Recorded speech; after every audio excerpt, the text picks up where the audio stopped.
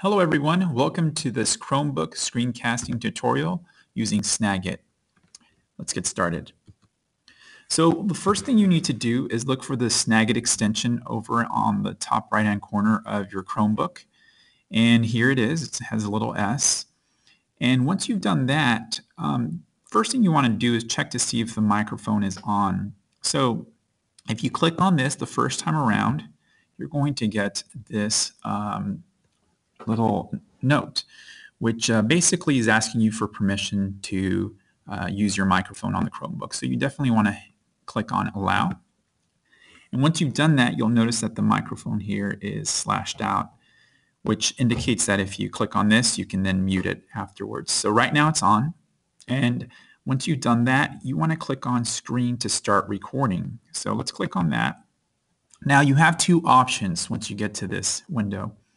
You have internal display and then basically just the window display. So more than likely you're going to choose the internal display, which means that it will record not only what you have on the window, but also in the background on the desktop. So basically the whole desktop. If you choose this second option, it will only include what's on your window currently. Okay, so just this, for example, for me, not the desktop background. So again, you want to choose internal display more than likely, and then you click on share. Okay, and once you've done that, you'll get this little note over here on the bottom right hand corner indicating that Snagit is now sharing your screen, which means you are now recording live. And once you are done with your recording, you will simply hit stop. Okay, once you've hit stop, you can actually title your video. Here I called mine Cool Video. And you have three options of how to send this video. So more than likely you're probably going to use your Google Drive link. But actually even if you don't click on any of these options and just simply exit out, it'll automatically save for you anyway. So I should talk about a second option here though. You can send it directly to YouTube if you already do have a YouTube account. Okay, so I've titled my video. I've clicked on Google Drive, or I simply just exited out.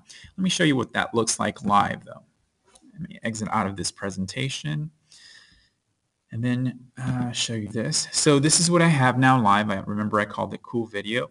I can actually preview my video to see if it's okay. Let's see if I like it. Hello everyone, welcome to this Chromebook screencasting tutorial using Snagit. Okay, so I like that, and again I can click on my options here, decide which one of these I want. Okay, now where does this video go if you click on Google Drive, or if you simply just exit out? Well, if you go to your drive, your Google Drive, TechSmith, the company that owns Snagit, automatically puts a folder on your drive, and here it is, TechSmith. Okay, so this is done automatically, and once you open up this folder, you'll notice that your video is right there. Okay, so I'll open it up, make sure everything's okay.